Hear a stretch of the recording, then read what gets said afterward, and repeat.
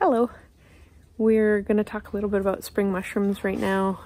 Oyster mushrooms you could be finding out coming up soon in the Pacific Northwest. I'm in British Columbia.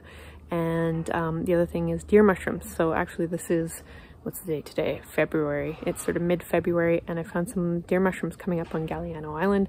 So you can find mushrooms even at this time of year. Deer mushrooms are really easy to identify. They have a little nipple at the top and white gills, and they usually grow on dead wood. So keep an eye out for those. It is really hard to identify little brown mushrooms, so stay safe and make sure that you know what you're identifying before you choose to eat it. And also, if you want to learn more, come out on a mushroom foraging trip with me in the fall or the spring, and there's a bunch of different online programs we have as well if spring hasn't come yet and you want to do some online prep and some learning before you get out into the field. So yeah, that's both plants and mushrooms. So I'll see you hopefully at a class soon.